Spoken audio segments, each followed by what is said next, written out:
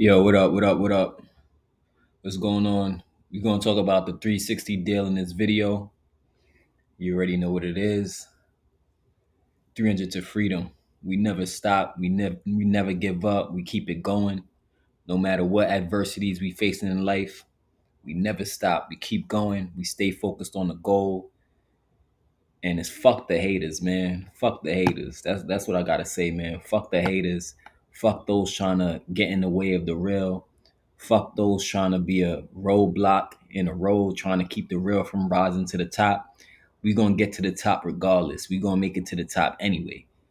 But that being said, you already know this is Jay Discreet. We gonna talk about the 360 deal, what the 360 deal is. The 360 deal is a deal that became more common since the start of the 2000s, since the early 2000s. And it's a deal that record deals basically came out with in order to still make a lot of money off of artists that they sign, being that things changed over from hard copy CDs and changed over to digital, right? When the transition went from CDs to digital, the 360 deal became much more common and more popular as a way for record labels to still make a lot of money off of artists, right? So that's basically what happened. It was a transition, like a changing of the hands.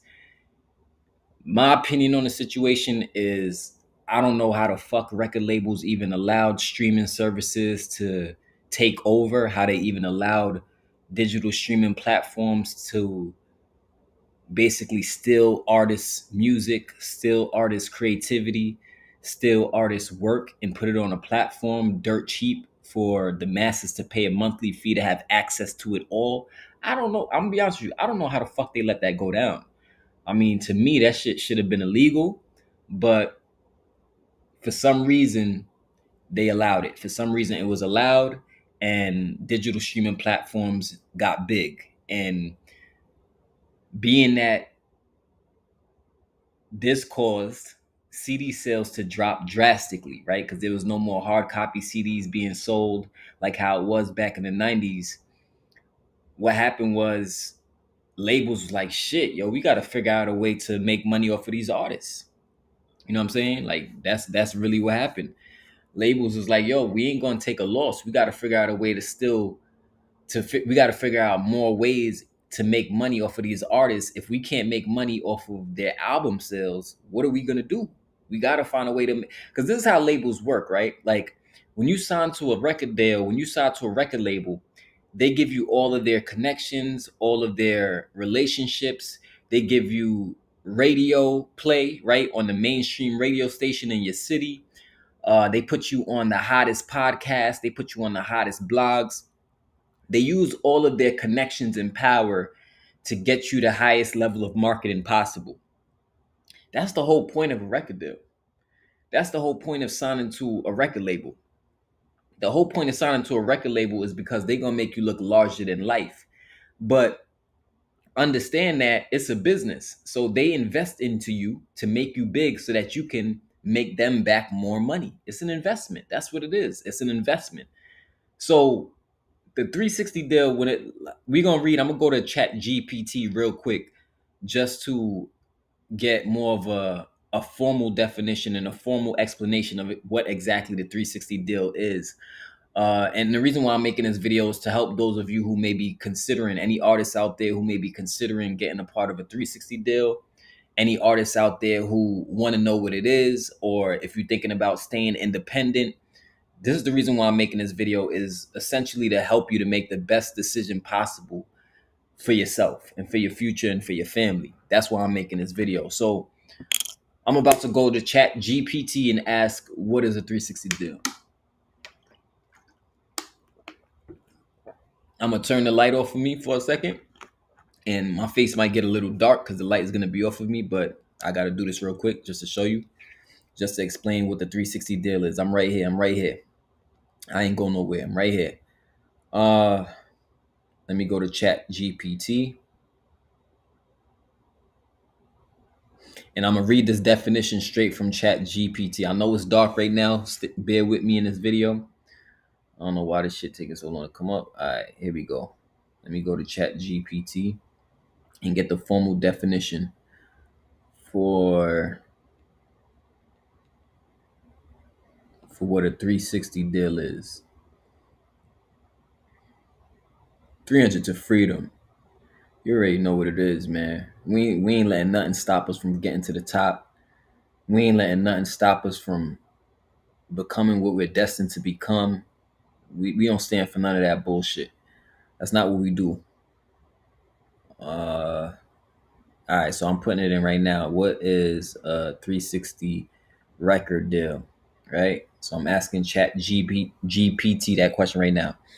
I'm going to read it out real quick. I know it's dark, but like I said, the lighting is a little bad because I'm using the computer webcam right now. I'm not on the phone. The phone has much better lighting, but I'm using the computer webcam. That's why it's dark. But anyway, a 360 record deal, or simply a 360 deal, is a type of contract between an artist and a record label in which the label agrees to provide financial support and promotion, but in exchange, it takes a percentage of the artist's overall revenue streams, not just album sales.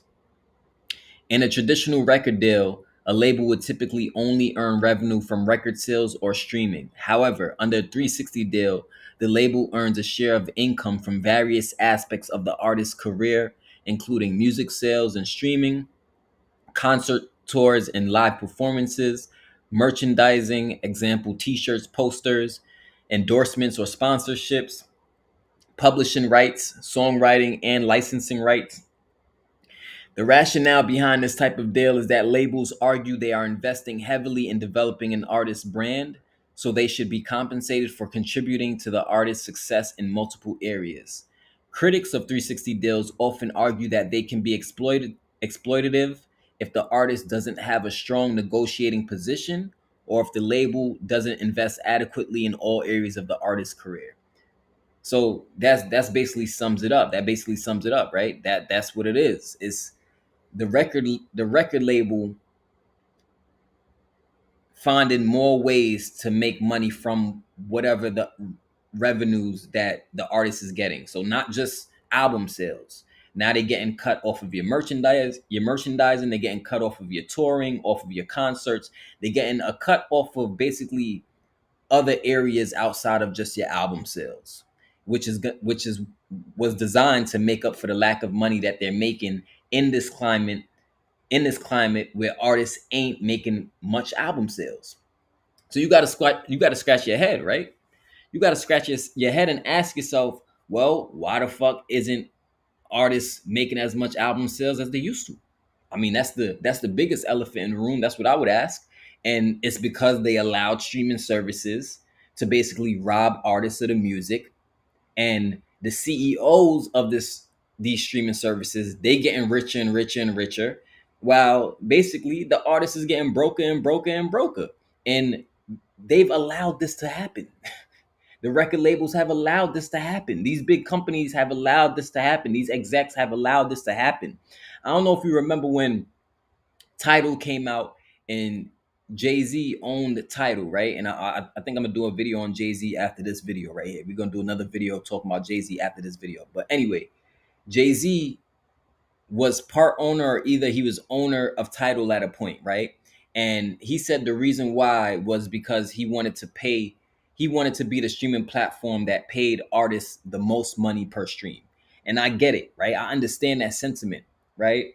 But at the same time, it's like there's a much better, it should have been more of a meeting, right? It shouldn't have been a meeting to get artists on Tidal. I feel it should have been a meeting to say, yo, we ain't fucking putting our music on no streaming platforms. There ain't gonna be no streaming platforms. We ain't even gonna allow these streaming companies to get the licensing to even have our music on there. So how the fuck? Because at the end of the day, it's the people making the music that's bringing in the attention. It's the people making the music that's bringing the listeners. So how the fuck the owner and CEOs of the Spotify's and the Apple Musics and the Tidal, how the fuck they getting richer and richer while the artist who's creating what's bringing the people to their platform getting broker and broker? That shit don't make no fucking sense.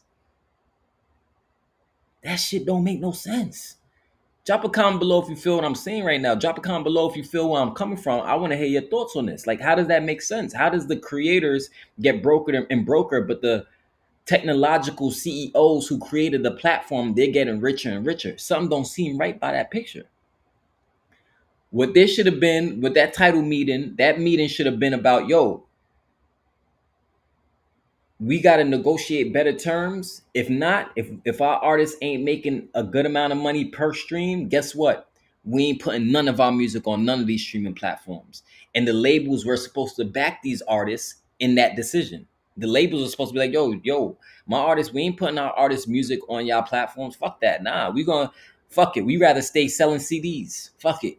If we got to, we gonna keep selling CDs, right? No, you said, oh, we're gonna allow the streaming platforms. We're gonna allow the streaming platforms to pay 0.00006 cents per stream. It's okay, Nah, that shit is not okay. That shit is not okay when you really think about it. That shit is crazy. That shit is actually ludicrous. That shit is wild. You know what I'm saying? Like, that shit is wild. That shit is really wild. So that's what the 360 deal is. So if you are considering going to a label and signing a 360 deal, a recommendation, a big recommendation I will give you as an artist is, now, I never been signed before to a major label. I've never been signed to a record deal. So, but I do know firsthand a person. My sister was signed years ago. She was signed to Warner Brothers. So I know that, and I saw firsthand how that went down, right? And I also know somebody else who went to my high school who's doing pretty good with rap. And if to my knowledge, I think he signed.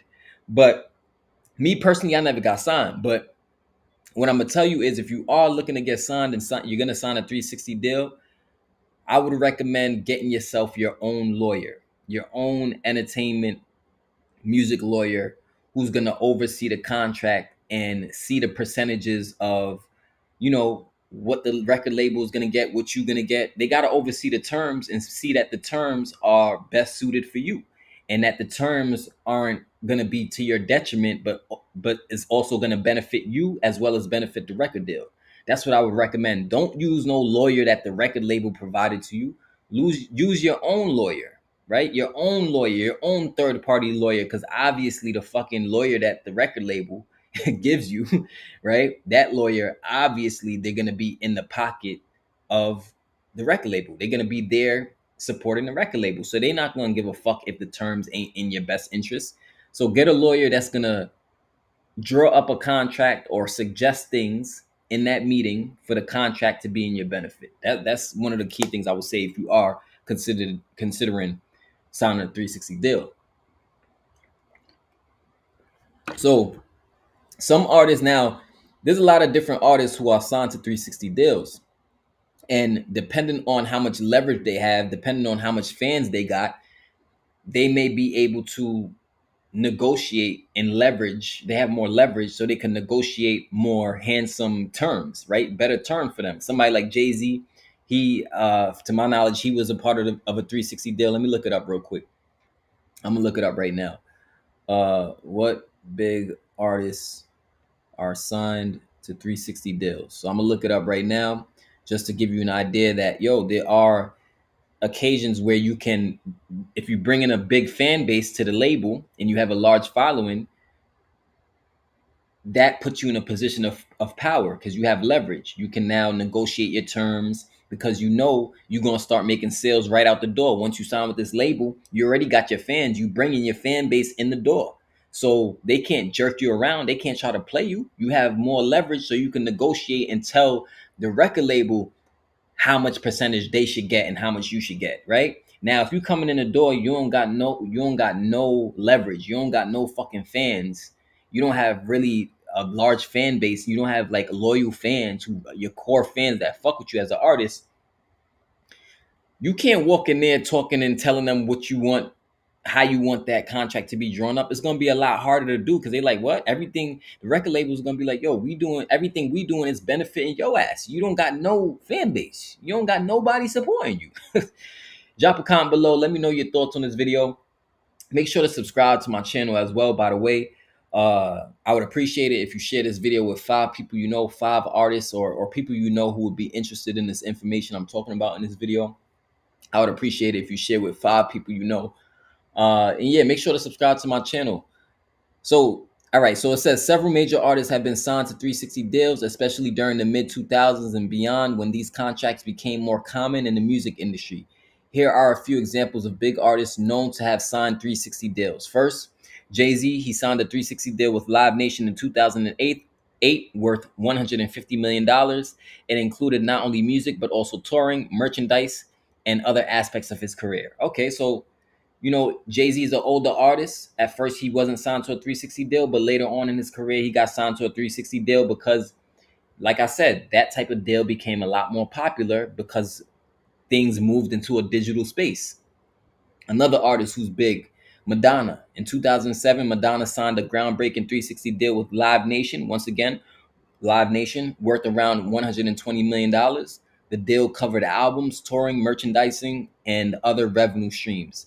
Lady Gaga, Kanye West, it says Kanye West also reportedly signed a 360 deal with Rock Nation and Def Jam, covering various aspects of his brand, including touring and merchandising. Rihanna, another person, Shakira, Nicki Minaj, like other Young Money artists. Nicki Minaj reportedly signed a 360 deal with Cash Money Records that included multiple revenue streams beyond music sales. So you get the point. The point of a 360 is so that they can make money past just album sales, because clearly if they were only still making money from album sales, it's obvious that these record labels will go out of business eventually. It's obvious they wouldn't be making as much money eventually. So they did this. And when they did this, the only person that got the short end of the stick, the only person that got the shitty end of the stick, the only person that got fucked over with no Vaseline is the artist. The labels are still winning. The streaming platforms are still winning. The only person, the only one that got fucked over when this whole transition happened, once again, is the artist. The person creating the music, the person behind the creation, behind the product, which to me is fucking absurd. Drop a comment below if you feel what I'm saying. Like, it's fucking absurd, man. I just gotta be real about that shit. And this is why I do what I do. This is why I come in here and I make these videos. I have a background in affiliate marketing. I have a background making money online. But originally, like I said in my very first videos when I first got on YouTube, the whole purpose of me even starting to learn how to make money online is because I always had a passion for creating music. I always loved music. Since day one, I said that. The whole reason why I even got online is because I wanted to learn how to market my music and I loved making music. That's it, period. You feel what I'm saying? I said that since day one. My story never changed. It says many newer artists are also often introduced to the industry through 360 deals, as they have become more common for labels looking to diversify their income sources in a changing music industry. However, the terms and conditions can vary widely, with bigger artists sometimes negotiating better deals. So this goes back to my point.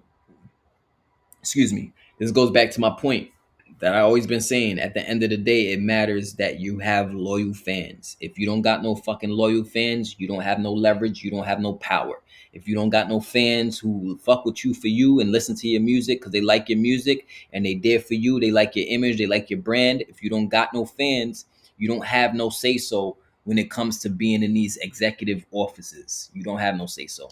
So I just want to share with you and break down what the 360 deal is. I hope you have a better understanding of it now.